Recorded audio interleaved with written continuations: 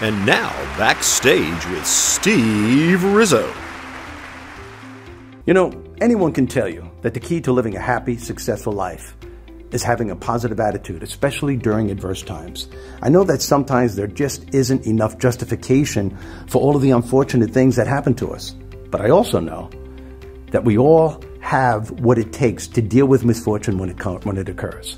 I mean, this is what acquiring a positive attitude is all about. It's about fortifying yourself with a fight with a very real enemy. That's your own negativity. I know this. I have to fight it almost every day sometimes.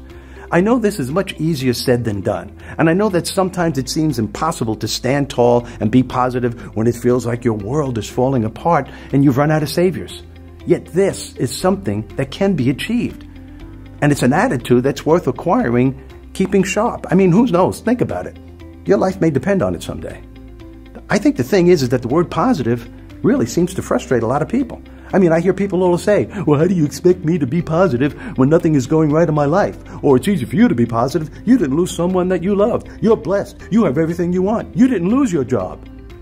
Well, maybe, just maybe, we need to consider a more realistic interpretation of what it means to be positive. In my view, being positive isn't always a Disney movie. I've learned that being positive isn't always about feeling good. Oddly, it's healthy to feel bad sometimes. I mean, think about it. That means that you're not a robot. Are you following me? And being positive doesn't mean we never make mistakes. Really. I mean, true positivism is knowing that we learn from making these mistakes and we move forward with an optimism that we are better people and having made them richer and deeper and more resilient than before. Being positive doesn't mean that we should always smile and have a happy, jovial face, walking around laughing all the time. Give me a break. It's knowing that sometimes it's okay to cry. It's okay to mourn and to feel sad. You don't always have to be in control of your emotions.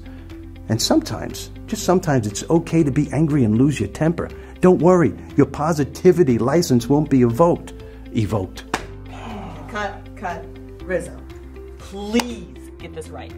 Seriously, like, how many takes are we gonna do? What was that, 10? 10 takes. Great. Please help me out. I am trying to stay positive here. I am really trying, okay? Okay. Get it right. Okay. Last time. Okay.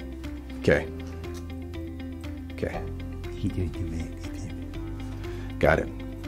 Your positivity license won't be revoked. You see, people who are generally positive have problems just like everyone else. What separates the chronically positive from everyone else is that they know that their problems are simply part of the process of life. And after and sometimes during a crisis, positive people respond to this mechanism that they have inside of them that enables them to pay attention to parts of their lives that don't make them want to spontaneously burst into tears in the middle of the produce aisle. They find a way to shift their perspective and hold on to the only things that bring them joy. This is a quality that keeps them from being victimized.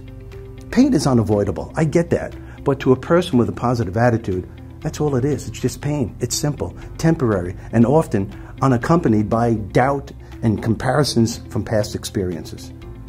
Positive people instinctively know that adversity is necessary in order for them to grow. We are here on this wonderful planet to experience, to learn, to grow, and to become the person we're meant to become. It can't be stressed enough that the filter through which we view experience ultimately determines who we become. And how we choose to experience what happens to us, be it good or bad, will determine what we learn. And what we learn eventually determines how we grow. And this continued growth is what shapes who and what we become. If we can comprehend this, it will help free us from feeling victimized when times are tough. And just maybe help you to compare a challenging situation with a pop quiz, Life 101, rather than, say, the apocalypse.